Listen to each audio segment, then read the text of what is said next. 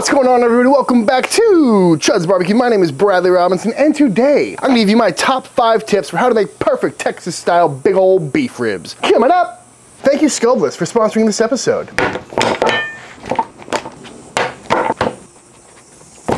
These are some beef ribs. Pat them dry. When looking for beef ribs at the grocery store, there are several types of ribs you're gonna run into. First and foremost, you got the plate short ribs here. Sometimes called short plate ribs, sometimes called plate short ribs, sometimes just called dino ribs. But what you're looking for is the ones with 3 bones in there. That is what we cook at all the joints here in Central Texas and produce the best barbecue ribs. The next variation you might see is the beef chuck ribs, which look very similar except they have 4 bones in them. They're a little bit wider, a little bit less meat, and they're just not really as fatty or as tender. That's not to say they're a bad cut, but if you're going for the true Texas dino rib, the 3-bone plate short rib is what you're after. From there, you're gonna run into the baby back ribs of the cow, aka beef back ribs, and that's just the bony underside of the ribeye. And as you can imagine, when they're butchering out the ribeye from a cow, they wanna maximize the amount of steak that they get. So they usually cut really close to the bone, so there's not gonna be much meat on there, but there's still plenty of meat in between the bones, and they cook up real nice. You can check out my beef back rib video if you haven't seen that one already. From there, you might see some flanking cut ribs, which is basically just cut across the bone this way, nice and thin. Think about your Korean barbecue or your kalbi style ribs. You'd also find these cut in individual bones, or you can find them cut into individual bones and then chunked into little inchers like that. Very fun to play around with. But again, if you're going for the barbecue rib, the beef short rib 3-bone rack is what you're after. Once you have your beef ribs, you can trim these as much or as little as you like. On the back side here, there is a big thick membrane that some people like to remove. On the top here, there's a fat cap, but underneath there's all this silver skin that some people like to remove as well. I've tried it both ways, and I don't really notice all that much of a difference. I like to leave the membrane on because we're cooking these to tenderness, and we really want that meat to stay on the bone, so when we pick it up, we can get that nice bite, and the membrane is just gonna help hold them together during the cooking process. As far as the fat cap goes, it is nice to remove it because you can get better penetration of your rub into the meat. Also, the silver skin has a tendency to kind of shrink up and contract during the cooking process, which can kind of pull your meat together, giving you some really tall ribs. But at the end of the day, I like leaving the fat cap on because it's going to give you a better bark. And of course, fat is flavor. That being said, this one's already pretty scored, so I'm not too worried about it. So I'm going to leave it as is. So that is my tip number 1 for perfect beef ribs, is choosing the right rack of ribs and not doing anything to them. Obviously, if there's something hanging off, you can trim that up, but that's why I love cooking beef ribs so much, is because there's no butchery required, no trimming, and they always come out great. Moving on to tip number 2 is all about the rub. Now you're probably thinking, here comes another pitch for just salt and pepper, keeping it simple. But on the contrary, I think beef ribs is a great time to experiment with different rubs and slathers because the meat is so similar to brisket. If you're gonna have brisket on your menu, differentiating the flavor profile on your beef ribs is a great idea. Now this is beef after all, so I do like to keep it somewhat simple. You know, not going with sweet rubs or spicy rubs or anything like that. Just a nice salt pepper base is great with some really good savory flavors is usually what I'm after. This is a great time to bust out some Lowry's or some seasoning salts or whatever you have. But today I'm gonna try out some of this stuff. This is the rub made by the boys up at Goldie's Barbecue in the Fort Worth region, the #1 barbecue joint according to Texas Monthly, and they're some good friends. I used to work with Lane and Jalen back at Friedman's, and I was just hanging out with them this past weekend and they sent me back with some of their rub. So I figured we'd give it a shot today because it is very similar to Chud rub or, you know, a Lowry's pepper salt mix because it's very pepper heavy, as you can tell, but it's got some wonderful savory spices and wonderful flavors in there. So that's what we're gonna go with today. As I mentioned, I like to add slathers to beef ribs as well because sometimes it's fun. Differentiate it from brisket a little bit. So what I've got here is a mix of half yellow mustard and half Frank's Red Hot. That's kind of my go-to slather because mustard is a little too pasty and hot sauce is a little too thin. So just gonna grab some of this and rub it all over. Just a nice thin, even coating. Folks, nothing too fancy here. And as far as slathers go, you can pretty much do whatever you like, water, oil. But I figure if you're gonna add something, you might as well add something with some flavor, even though it's not really gonna come through, but just feels right. And simply enough, on we go with our rub. And honestly, you really don't need to season the membrane side. It doesn't make much of a difference, but I don't know. I always do it. Probably a waste of rub, but I think it looks better. And in case anyone does end up eating the membrane, they get some flavor with it as well. Nice heavy coating, folks, you know the drill. Ooh, smelling nice. And at the time of shooting this video, I know Goldie's is building a website where they're gonna be selling this stuff and shipping it to you. But in the meantime, you can pick it up at any Walmart in Texas, or you can go to the restaurant. They sell it there as well. All right, folks, nice heavy coating, and please, don't forget the sides. Rookie move, especially on a beef rib. Looking good to me. Let's fire up the pit.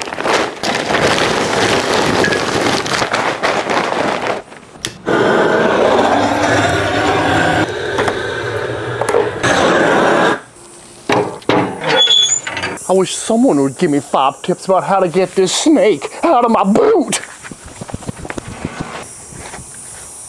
On the pit we go for tip number 3, which is all about the cooking process. Like most things I cook on this offset, we're gonna start out pretty low and slow, nice and smoky at around 250 degrees, just to make sure we get some wonderful smoke and a good bark going on this piece of meat here. I'm aiming the thick end of the bones towards the fire, fat cap up. And again, we're gonna rock it at 250 for the first 3-4 hours, and we'll bump it up to probably around 275, maybe upwards of 300. Because of the bones, these can cook a lot faster than a brisket or something like that. So, I'll see y'all in a few hours. This video is brought to you by Skull Bliss. I mean, just look how awesome this thing is. Skull Bliss offers carved animal skulls and decor elements that you're not gonna find anywhere else. Working with skilled artisans and imaginative designers to bring you animal skull art that'll become the centerpiece of any room. And have no fear, no animals were harmed just for their skull. They're all the byproduct of local Balinese agricultural industries, and these would-be waste products are turned into detailed works of art that pay respect to the animal. They offer many different skulls from ram, cow, buffalo, and longhorn, which is what this one is. This one's called White Feathers, as you can see by the design. And I gotta say, this thing has been hanging in my living room for the past few weeks, and it is a conversation starter for sure. And it's cool because it comes with a mounting hardware on the back, as well as a light. So when you plug it in, this skull glows on your wall. Pretty cool stuff. The horns come detached in a nice wood box to make sure everything stays safe during transit and slides right on, making this thing super easy to hang up. And not everyone they make is this gigantic, but you know, I had to get the longhorn, right? So cool. So if you're in the market for a beautiful, detailed, premium piece of handcrafted artwork for your home, head over to skullbliss.com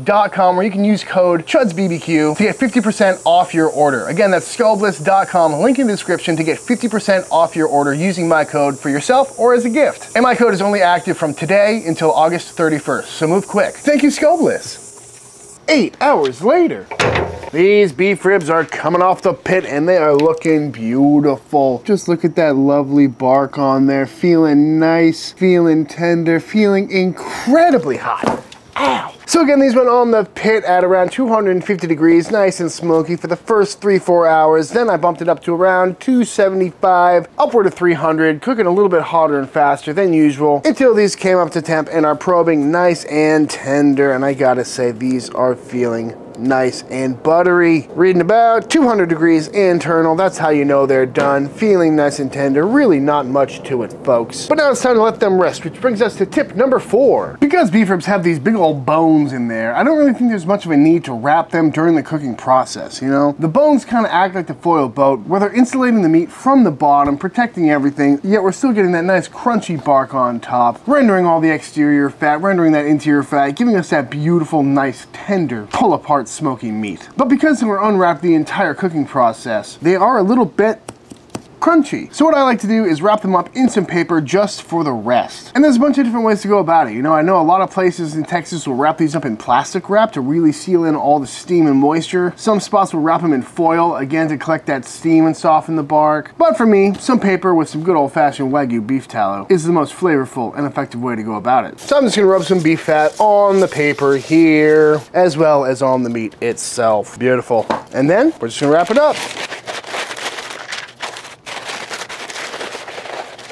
And now we're gonna let this rest at room temp for the next hour or so until this comes down to an internal temperature of around 150, 140 degrees, and then it'll be time to slice on in. After a nice long rest, let's see how these beef ribs came out, shall we? Oops.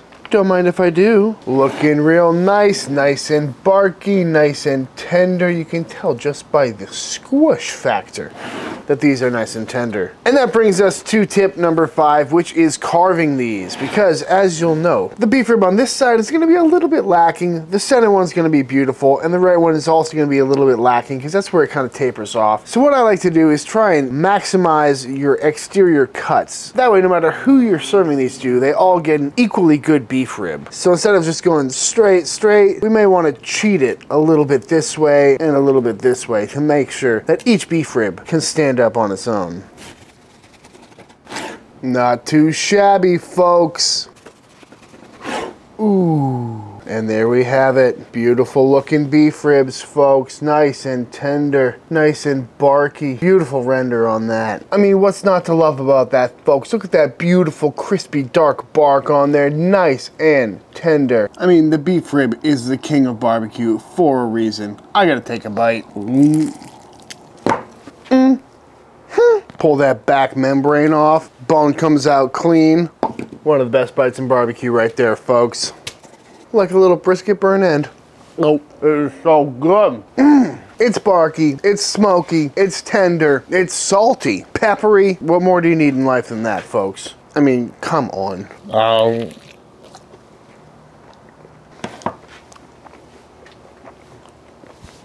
Bum, bum.